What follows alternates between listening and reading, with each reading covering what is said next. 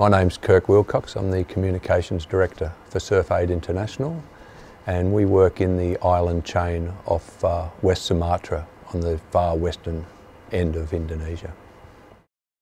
SurfAid International was formed in 2000 after a New Zealand doctor went on a surfing trip to the Mentawai Islands, 150 kilometres off Sumatra, and he went into a village and saw that there were extreme health problems, and he ran a clinic for 200 people that day after a chief found out he was a doctor.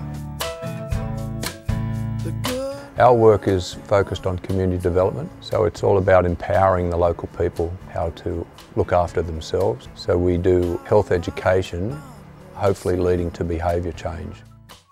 So a lot of the people in these islands have a very high death rate.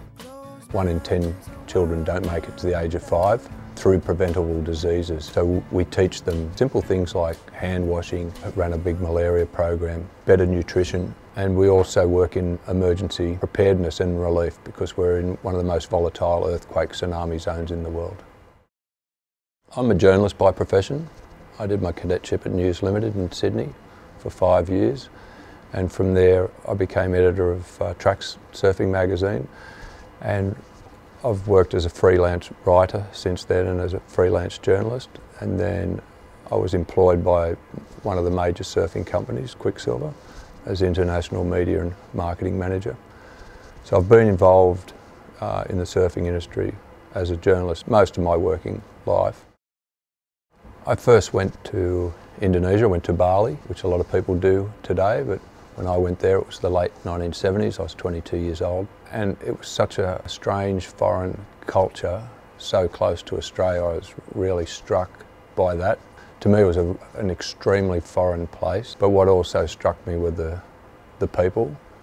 By and large they seemed quite happy, even though they didn't have very much. They lived a quite simple life, and some of the people spoke English, and so I'd made some good friends there, but it had a profound influence as my life has turned out.